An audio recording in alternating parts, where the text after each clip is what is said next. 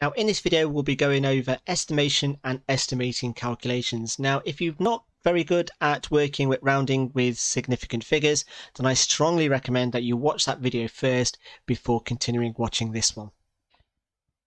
Now, estimating calculations is a really important skill to learn. Not only is it a quick way of getting a rough answer, it also allows us to check the validity or how accurate the actual answer should be.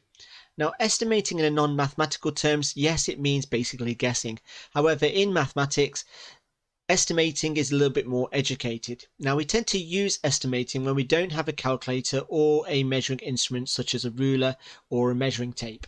Now, in order to estimate length or distance, you need something that you roughly know the length of and then use this as your measuring tool. So for example, if you don't have access to a ruler or a measuring tape and you want to look at the length of a table, you may count how many of your hand spans that you need to either work out the length or the width or the depth of a particular piece of furniture. Or for example, if you're wanting to see the dimensions of your garden, you might take actual steps and you think, right, okay, well, my garden is 10 steps north and then 15 steps west and go from there. So you could use alternatives as an idea. Now, there are two types of estimating that you can do. One is what we call underestimating, and this is where your estimation is below the actual answer. And the other one is overestimating, where your estimation is above the actual answer. Now, the next thing we move on to, as it was briefly discussed, is real life estimating. Now, these questions are becoming a little more sort of prominent in exams, particularly on foundation papers, where they give you a diagram and you need to then work out an estimation of how many or how long or how tall something is. So for example, if you can see in this first picture that we have here, it says, guess how many eggs there are in this picture. Now, one way of having an educated guess is to split the picture up into a small countable scale. So here I've got countable squares that I've done. Now, I think you can just about see it. Now, when it comes to estimating, it should not take you long to do. So for example, what I now can do from that one square, which let me just highlight what this square is. So here is one square. Now, if I count how many eggs I can see, so that's 1, 2, 3, 4, 5, 6, 7, 8, 9, 10, 11, 12.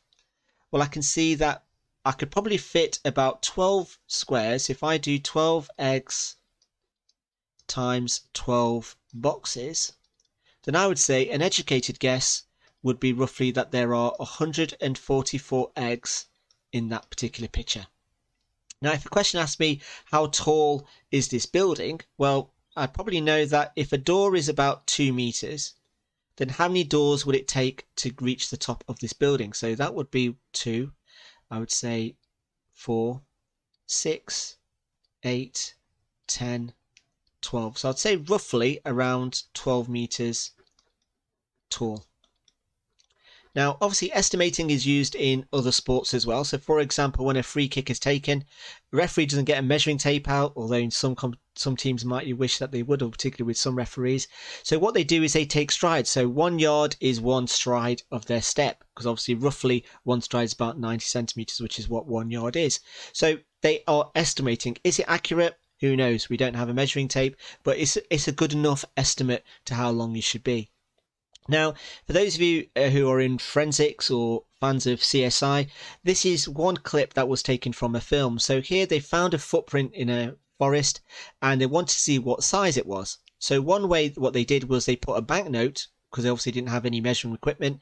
They laid it against the footprint, took a photo, then they could see, right, well, okay, that footprint is, and they can work it out accurately how long that actual footprint actually is, and then match it up with a shoe size, and that could then add to any evidence collected.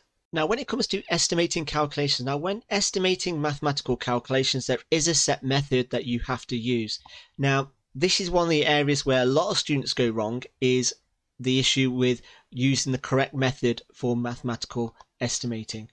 Now, you may choose your own way and you may think that your answer is a lot more accurate or a lot closer to the actual answer, which is all good and well, but what you're trying to do is do it mathematically correct and also being able to get full marks in an exam. Now, the method for when we're doing mathematical estimating is that you need to round every single number to one significant figure. And that is one of the most important points. So you need to round each number to 1 sig fig. Now, if you're not too sure about how to round up two numbers to significant figures, there is a video which I'll put a link at the end of this video to go through, which I'll be honest is probably worth stopping this video, watching that one, and then returning back to this one. Now, the only exception to rounding to 1 sig fig is when you have numbers that are being square rooted. Now, if you have a number being square rooted and you want to estimate, then what you need to do is you need to round this number up to the nearest square number. So if I just put a bubble around this method, and I'll explain to you what I mean by if you have a number square rooted. So let's say I wanted to estimate the square root of 38.143. Now, what I need to do now here, when we're estimating, we tend to use a sort of curly or curved equal sign. Now, what that basically means, what mathematically it means it's approximately. So if you are estimating approximately, so if you are estimating a particular calculation and you are rounding these numbers up to 1 sig fig, then rather than using the equal sign, which is going to be incorrect, use this sort of approximator, which is like a curved equal sign instead. Now, from this, what I then want to do is look at my square numbers. So I've got 1, 4, 9, 16, 25, 36, 49. Now, this 38.143, the closest square number is going to be 36. So I would estimate that 38.6 is roughly close to the square root of 36, and that is going to be equal to 6. So an estimated answer to 38.1, the square root of a 38.143, the answer is going to be 6. But for all other numbers where you don't have a square root, you always round up to 1 sig fig. Now, the best way of that to make sense is for us to go through some examples. So let's do just that. Right, so looking at question 1, let me just create a bit of space between these questions, which I should have done prior. So looking at this, let's have a look at some of these questions then. Now, as I said, the main rule when it comes to estimating is rounding to 1 sig fig. So what students would tend to do is they think, right, okay, well, 7.2 is close to 7, which is fine, and 13.6 is close to 13. Now, you may be quite good with your multiplying and know what 7 times 13 is, but doing it this way would be incorrect. And the reason for this is because you've not rounded 13.6 to 1 decimal place. What I've done instead is I've done it to 2 decimal places, significant figures, which would still be incorrect. So what I need to do is round to 1 sig fig. So that's going to be 7 times 10. So this answer would roughly be 70. Now, a question might ask you is, have you overestimated or underestimated?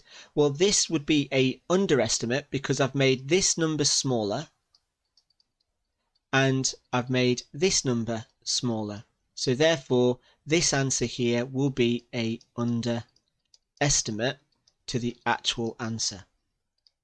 Now, if a question asked you for the error, then all you'd need to do is do the actual answer minus the estimated answer. So if I was to actually work out the actual answer to this particular question, then all I need to do is type it into my calculator. So if I do 7.2 times 13.6, I get an answer of 97. So the actual answer is 97.92. Now you might be thinking to yourself, do you know what? 70 is miles away from 97.92. And if I was to do 7, let's just get another colour. If I was to do 7 times 14, or 13 even, you'd get a much closer answer to 90. I'd actually get 98, which is a lot closer to the actual answer. But like I said, in maths, there is a set method that you have to use, and you want to make your life easier. The whole point of estimating is making it, you want to be able to answer a question within a couple of seconds, not in a couple of minutes. So you want to make the numbers as simple as possible. Now moving on to question 2. So here we've got 8,405 plus 12.56. So identifying the 1 sig one sig fig, so that's going to be thousands. So this number to the nearest thousand is 8,000. And the first sig fig is 1, that represents 10. So this number to the nearest 10 is going to be 10. So the estimated answer for this one is going to be 8,010. Now moving on to question 3. So question 3, I've got 0.246 times 0.004895. So again, what I'll do is look at the first sig fig, which in this number is 2, and that represents 10. So it's going to be 0.3, 2 rather, I should say.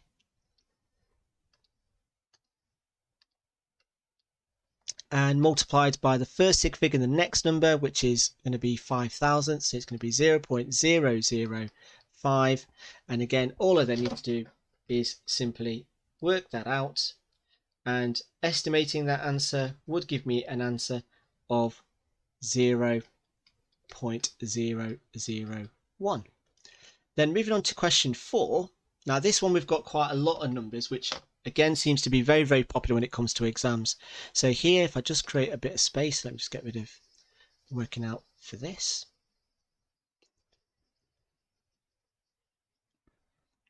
So with this question we've got, let's get rid of all that as well. So with question 4, I've got 57.2 times 110, all divided by 2.146 times 46.9. So rounding these numbers up, this number here, let's use a more distinctive colour. So this number here is going to be 60. This number here is going to be 100. This number here is going to be 2. And this number here is going to be 50. So looking at the estimated answer, I've got 60 times 100 divided by 2 times 50, which then becomes 60,000. And then, or no, 6,000 rather. I'm a bit crazy with the zeros. And then we've got at the bottom, we're going to have 2 times 5, which is 100. And then I can cancel the zeros, leaving with a final answer of 60. And then looking at question 5. So with question 5, I'm going to do the exact same. Now these questions tend to appear with fractions, tend to appear more on a high GCSE, but again it's very common for you to get these on any exam paper, to be honest. So I've got 2.4 squared plus 148 all over 0.4689. Now looking at this, you want to make your life easier, so that's going to be 2 squared. This is going to be 100 and this is going to be 0.5. So approximately, this is going to be 2 squared, which is 4, plus 100, all divided by 0.5. Now 100 plus 4 is 104, and divided by 0.5. Now when you're dividing by a half, it's the same as multiplying by 2, so this is going to be 208. So the approximate answer for this is going to be 208. Moving on to question 6. So again, we've got 3.4789 cubed. So this number rounded to 1 sig fig is to be 3 cubed, and 3 cubed is approximately 27. And then finally, moving on to question 7. So let me just get rid of all of this.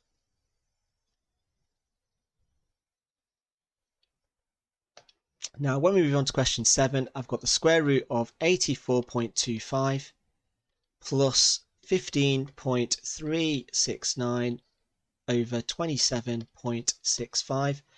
Well, looking at this number as its square root, I've got to look at the nearest square number. So that's going to be roughly square root of 81. Looking at the 15.369 is closer to, that should be a plus, not equals, that should be 20. And this is going to be over 30. So what I've got is the square root of 81, which is 9, plus 2/3, which is therefore going to give me 9 and 2/3. And there is my final answer. Now, if you were to give it as 10, that should be absolutely fine as well. So you could say 10, depending on how you're rounding, and you can go from there. Now, like I said, there are going to be discrepancies in terms of what answers will be acceptable, what not.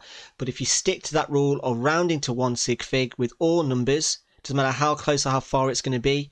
However, when you've got square roots, you round it up to the nearest square number, you're going to be absolutely fine. Now, also just be wary of when you're overestimating, when you're underestimating, and that all depends on with each individual number. So for example, here I've got 15.369 and I've used 20, so I've overestimated that number. Here with the square root, I've got 84.25 and I've instead used 81. So here I have underestimated. And it's just a case of tallying up which ones you're overestimating, how many you're underestimating, and then you can make a decision on whether your answer is either an underestimate or an overestimate. Now, we'll put some practice questions in the description below and along with their answers for you to check your understanding of this video.